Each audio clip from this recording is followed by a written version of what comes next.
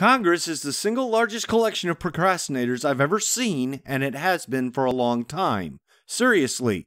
You can find people griping about problems which the country faces. You can also find people who gripe about the specific problems of specific districts. But only in Congress can you find people who keep griping about the same problems for years at a time without actually solving them. And why?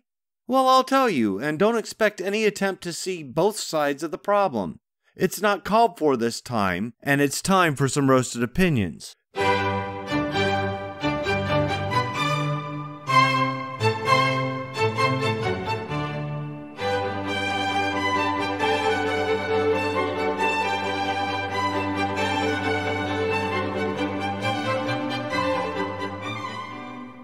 The Constitution set up Congress as the supreme legislative body in the United States. That means that they are supposed to identify problems and pass laws to address those problems. They also pass funding bills necessary to pay for the agencies established by those laws to address the problems. That is a lot of power. An individual member of Congress might not be that powerful, but collectively the 100 senators and 435 representatives are co-equal with the 9 members of the Supreme Court and the President of the United States. That collective power is great enough that many of the provisions of the Bill of Rights were chosen specifically to limit the power of Congress. Yet what we get today from Congress is a never-ending stream of public appearances, press junkets, fairly funded pseudo-campaign appearances, and sound bites for the network news. See, the House of Representatives only serves a 2-year term, and a third of the Senate is up for election every 2 years. That means that the first project every member of Congress starts to work on is their re-election campaign. Why? Because 2 years go by really, really fast, and if the members wait until they've worked for a year before they start fundraising, then they are so far behind the funding curve that they can never catch up. So Congress is perpetually in re-election mode, especially the House of Representatives. Now think about it.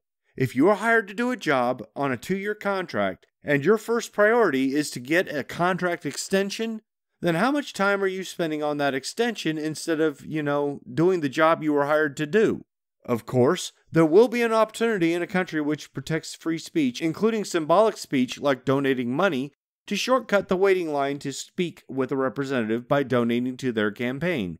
Bingo, we have lobbyists in Washington, D.C. They were named not because they hung out in the lobby of the White House, folks, but because they linger in the lobbies of the 2 houses of Congress. They buy time with our representatives, buy support for their ideas, and help to craft loopholes in the legal code which allow special interest groups to get away with what no one else in America can. The national debt is skyrocketing, yet every time that someone mentions cutting some spending, it's suddenly the end of life as we know it.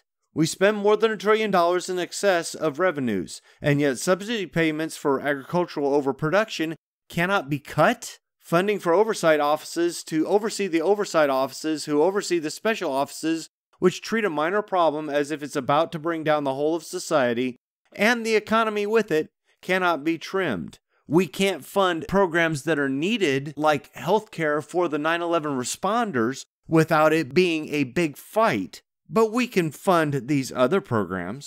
It's a simple principle, people. You can't go out to dinner and a movie every single night when you don't earn much more than what you need to pay the basic bills. And you have to pay those basic bills first before you start spending on extravagances. Even if you borrow the money, eventually someone wants their money back.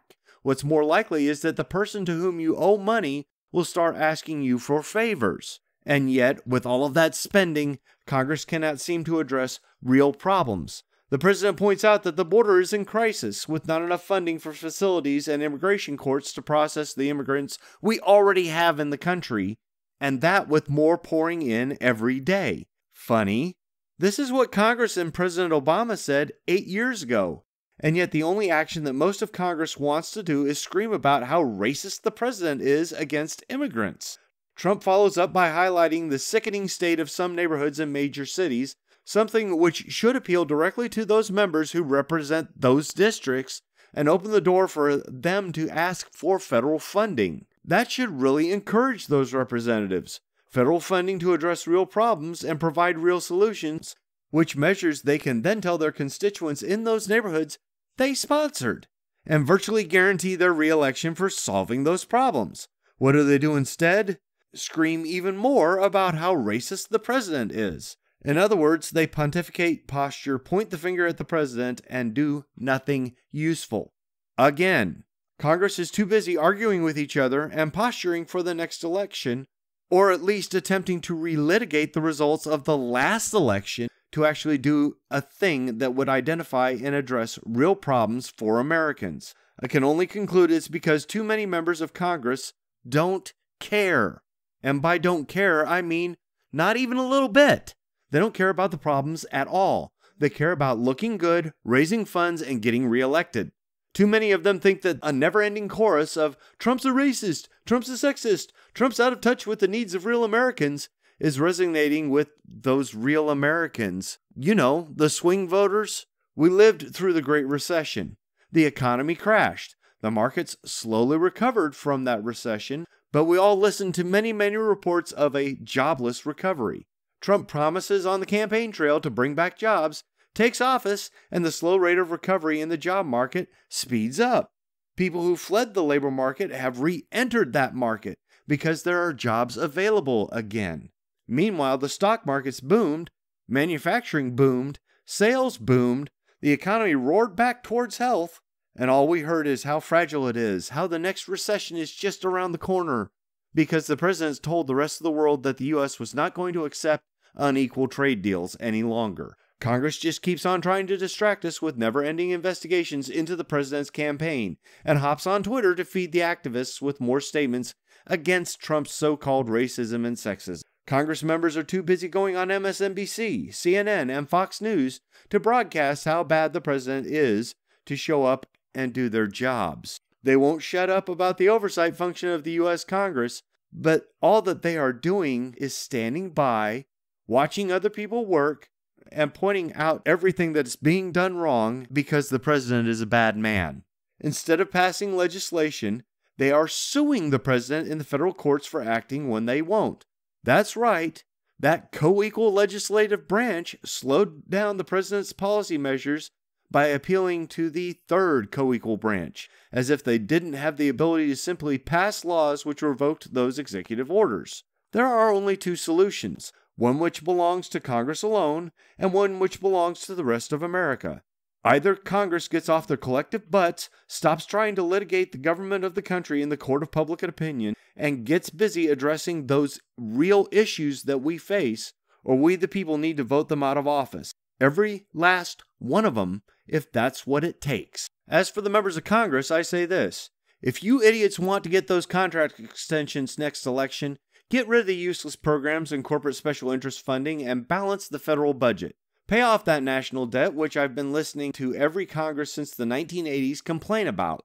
When you do spend money on problems, let those problems be cleaning up the piles of trash and human freaking feces off the streets in our cities. Let them be funding the health care for those who put their lives on the line and ruined their future health in order to help others. Don't just bitch about climate change if you think that's the real problem. Do something about it. Sponsor a bill to fund the planting of trees to offset the carbon. Sponsor bills to develop a national solid waste recovery system which picks up garbage in the way it's always been picked up, but sorts it and repurposes everything with the least bit of recycling potential so that we can reduce landfill usage to a tiny fraction and we can make better use of the limited resources we have. Support the efforts of the president to get the national economy on stronger footing and build better trade deals with the rest of the world. Or, don't. We could use some news people in Congress anyway. Maybe even some people who will introduce a constitutional amendment to restructure House terms to a 4-year length and institute term limits. Wouldn't that be something?